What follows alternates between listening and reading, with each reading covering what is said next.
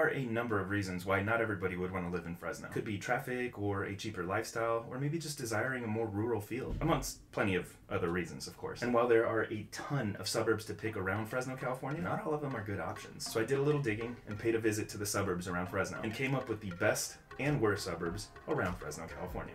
What's going on, my beautiful people? My name is Mark Beneke, your Fresno area realtor, and in today's video we're going to be taking a look at the best and worst suburbs surrounding Fresno, California. Plus, there might be a bonus or two in there, so make sure to stick around till the end. It'll be split into two categories, best and worst.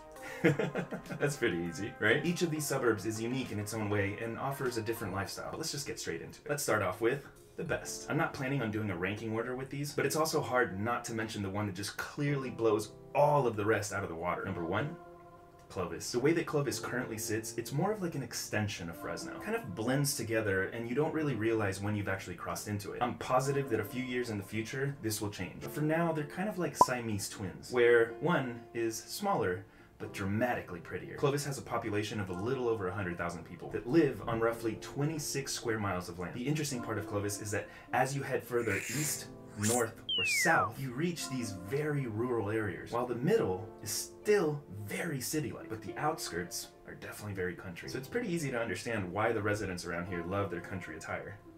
Their downtown is gorgeous, and you can tell that there's a level of pride that keeps it that way. They have plenty of entertainment, shopping, and amazing restaurants, and they also have a very strong economy. There is plenty of opportunity that can be found around here. Median household income is sitting at over $90,000 with a very low poverty rate, while average home prices are sitting around $500,000. Crime is extremely low for not only violent, but property crime as well. And don't even get me started on the fact that it has, hands down, the best schools in all of the Fresno area. There is no competition here. Clovis takes the cake by a long shot. Number two, Kingsburg. Behind Clovis comes the beautiful town of Kingsburg. No ranking anymore, just that all of them are gonna be behind Clovis.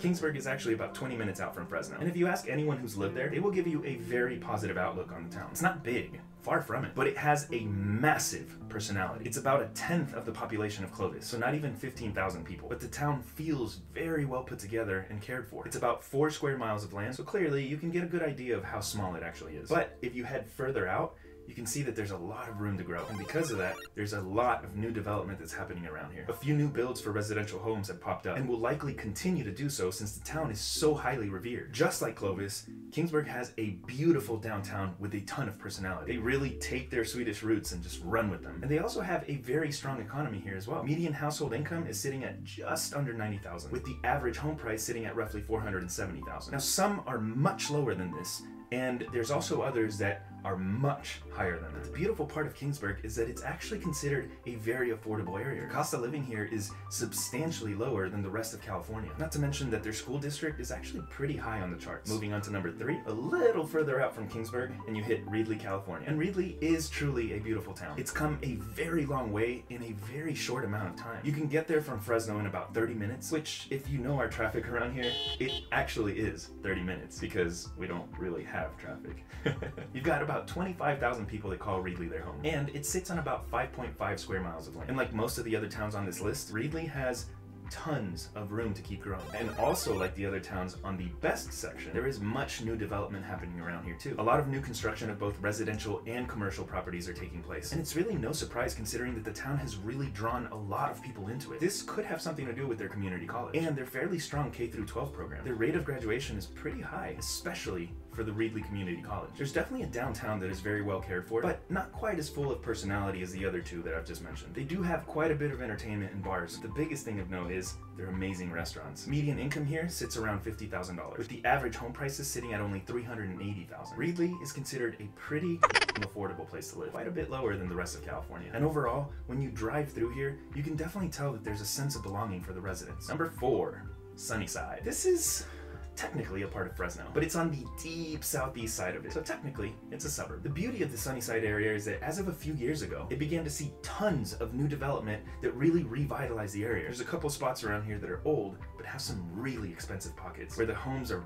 big, with lots of land, and highly sought after. They used to be very rural, but now with the new residential and commercial projects, they've begun to get quite a bit of amenities nearby. I won't really talk about downtown here because, well, Fresno's downtown is pretty At least I don't like it at all. It's headed in the right direction as new projects have actually been put together to bring it back on track. But for now, it's roughly 5,000 residents call Sunnyside their home, and they're provided their very own country club, the Sunnyside Country Club. Education levels here are actually fairly high, with the majority of people having actually graduated from high school, and many of them going on to get their bachelor's and even their master's. Nightlife is going to be very high here, as clearly you're sharing everything with Fresno. Tons of bars, restaurants, clubs, concerts, lots to enjoy. Average income around here is over $90,000, and housing will be a pretty big range, from as low as $350,000 to well over $1 million. It's quite a range, I know. Those were the 4 best suburbs around Fresno, California. Time for my shameless plug.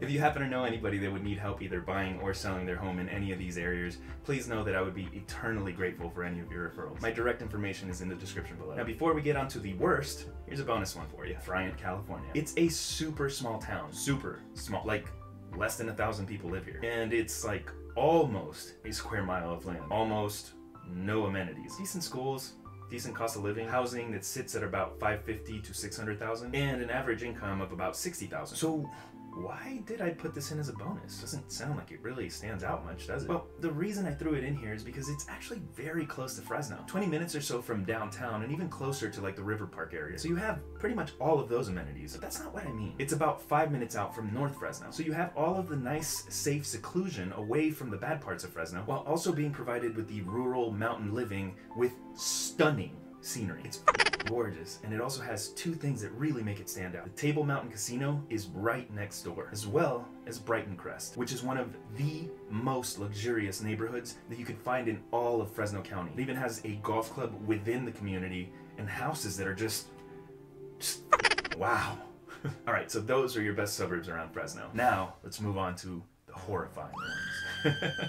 They're really not that bad, except for some of them. They're pretty bad. They're definitely not going to be places that I would always recommend. Like, I might even steer you away from them, unless of course there's a specific reason why you want to be there. Starting off will be Orange Cove. It's about 40 minutes out from Fresno, and it has about 10,000 people that call it home. And they are crammed into about 2 square miles of land. On a positive note, they do actually have some pretty tasty restaurants, but their entertainment, activity, shopping, it's non-existent. The town feels very underdeveloped, with no real structure. And much of it is rural, and not even the pretty rural type. Just like lots of dirt and really f***ed up roads. And the real kicker here is that nearly half of the people that you come across are living under the poverty line. Even worse, the median household income is just under $25,000. And the school system is absolutely nothing to brag about. Not to mention that the crime rate here is very high, much higher than the national average. Now, the average home prices are sitting at around $300,000 or a little bit lower. But I really don't know if I'd want to live somewhere just because it's cheap. The city has seen no real new development for quite some time, and it's very unlikely that it will anytime soon. Number 2, Mendota. So how does Mendota fare? Not much better. Actually, not better at all. They have a very high crime rate. So it's not very safe, and it's also about 40 minutes out from Fresno. You just take the 180 freeway all the way through, and once you get there, you'll find a very high rate of unemployment. So out of the 13,000 people that live there, nearly 2,000 of them will be unemployed. Well, at least they're not as crammed as Orange Cove, since they have a little over 3 square miles to move around, but there's not much entertainment or nightlife here. However, there are a few Mexican restaurants that I've personally been to here that are pretty good, so at least they can enjoy that. Average household income is at about $33,000, which is higher than the OC, not Orange County, Orange Cove. And yet, just like the OC, about 50% of the people here are under the poverty line as well. Homes are sitting at about the same, 300,000, and no new development has been seen here, or likely will be anytime soon. Oh, and did I mention the low education level? Yeah, nearly 60% of the population here has undergone no schooling. Next up, Delray. This is a place that, well, I don't really know what to say. It's just a place that's about 20 minutes out from Fresno, and it's got a whopping 1,300 people that continue declining year after year. Surprisingly though, it's almost the size of Orange Cove, 1.3 square miles. To be honest, I don't even know if I can call this place a town yet, but it is, and it's a suburb of Fresno, so it's on the list. Your average household income is under $30,000. And something interesting is that on the outskirts of it, you'll actually find some pretty big homes, but for the most part, you're gonna come across $200,000 to $300,000 homes that are out of those 1,300 people, over 140 of them are unemployed, and a large chunk of the rest are living under poverty. Like the other areas here, the schooling is really f***ing low, so don't expect to go there and talk philosophy with anybody. Education is not something that you can change overnight. It takes time. However, spreading kindness is immediate and tends to multiply itself. So make sure that you're kind to someone today. Maybe someone from one of these areas or closer to you. And while you're at it, please consider being kind to me by doing something that is totally free for you. I thank you in advance. Next up will be Orosi. It's about 40 minutes out from Fresno and has a population of about 8,000 people. And that doesn't seem to be getting any bigger either. If anything, it's actually getting smaller. Those 8,000 people are crammed into about 2.4 square miles of land, and it also does not have really any entertainment close by. The closest entertainment would be found in Visalia, which that's actually not close either. They do have fairly good restaurants though. The majority of them are Mexican food joints though, which I personally love, but if you don't, just stay the fuck away.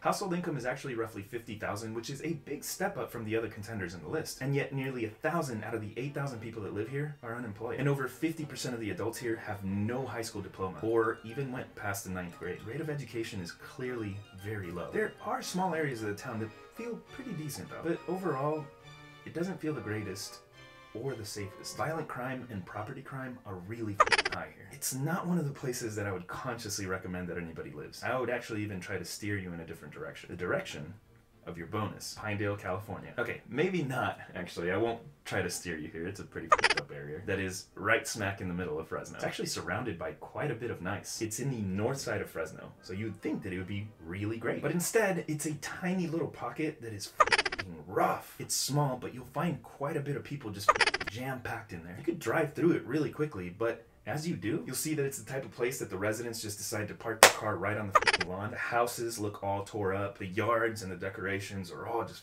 up. It's not nice, and it definitely does not feel safe. It may be surrounded by the best parts of Fresno, but it doesn't belong to it, and I doubt Fresno wants to claim it. What do you think? Did I miss anything? Maybe I went too easy on the best suburbs, or maybe a little bit too hard on the worst ones. I'm open to hear what your thoughts are. Go ahead, rag on me. And I'm also open to answering any questions that you might have, so make sure to drop them in the comment section below. Now that you know all of these suburbs better, you're probably wondering which one of these can provide you a great lifestyle without breaking your bank. Which is why I'm actually so excited for you to watch this video down here on the most affordable suburbs around Fresno, California. Thanks, and I'll see you there. Okay, bye!